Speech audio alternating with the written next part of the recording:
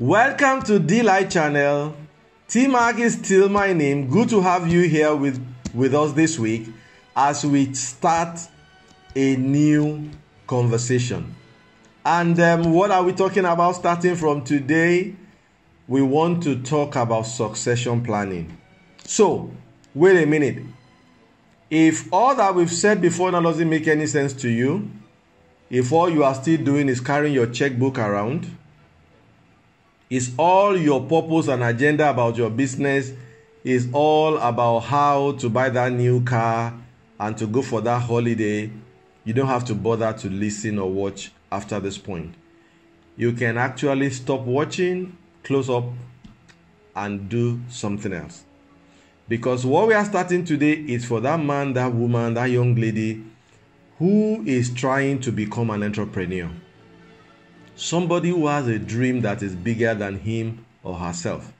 Somebody who has a vision to empower people to solve a problem, to have a venture that will outlive them, that even while they are here alive and well, the business can run without them, their business can work for them, their business can generate funds for them, their business can give them a platform to even solve bigger problem.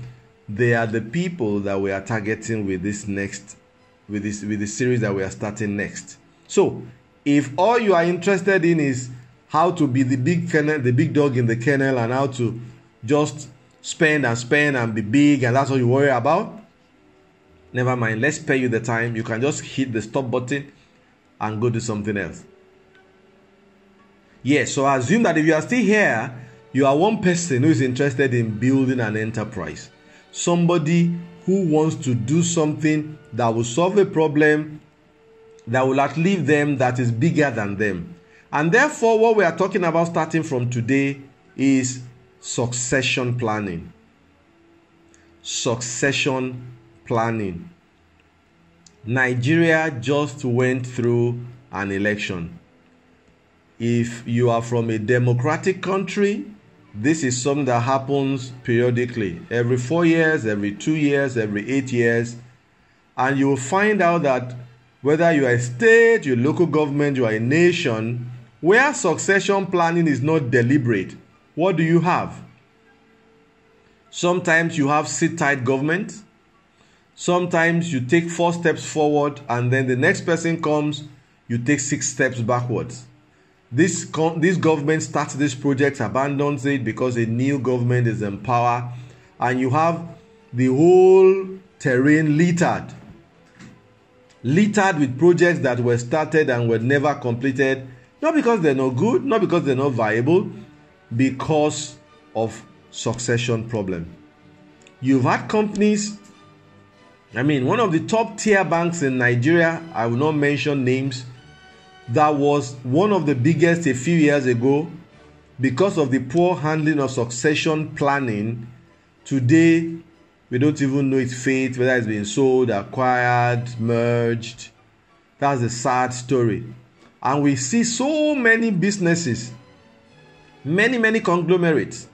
There were giants a few years ago. There were behemoths a few years ago. Now, if you tell the next generation of 12, 14-year-old, they have no idea who you're talking about.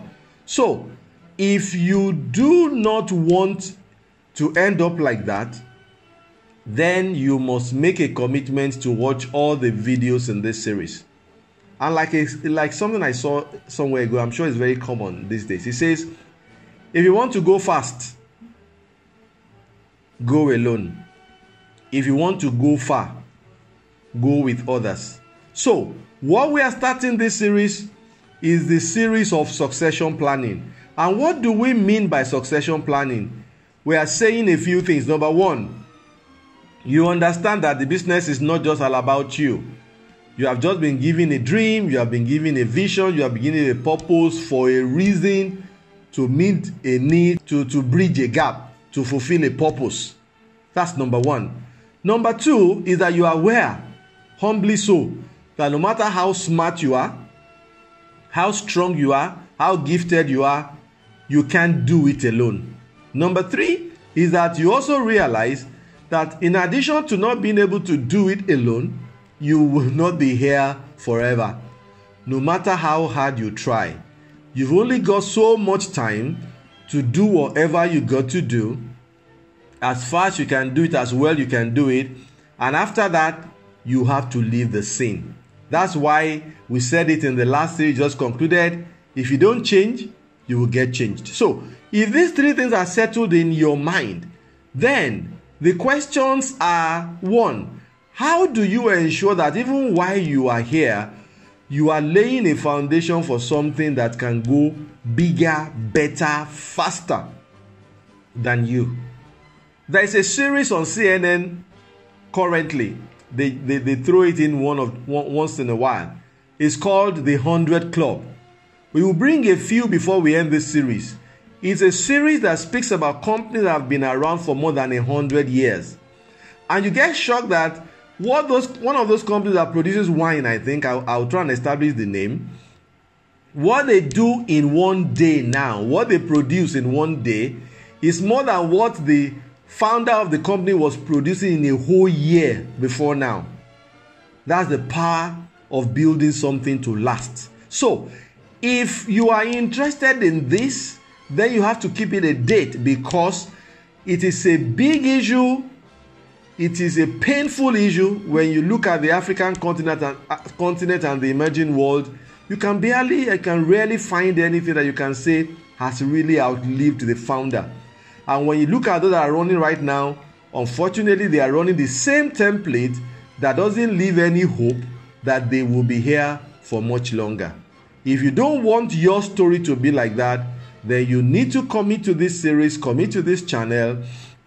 And if there's anything you'd like us to cover in this series, please write it in, because from next week, we will come down to about 30,000 feet above sea level and start engaging this matter over a couple of weeks until we probably landed it.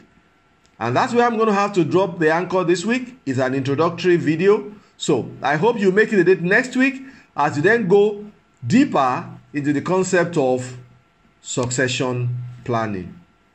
Until then, feel free to share this video, send in your comments. If there's a topic you still want us to cover, let us know. We are trying to go as round, as wide, as thorough, as structured as we can, so that as you need them, you can go back and view them, and I'm sure you find something relevant there. Until I see you next week, thanks for being here this week, and don't ever forget that T-Mac is still my name, and all I'm trying to do is what? Make a little difference. So I see you next week. Bye.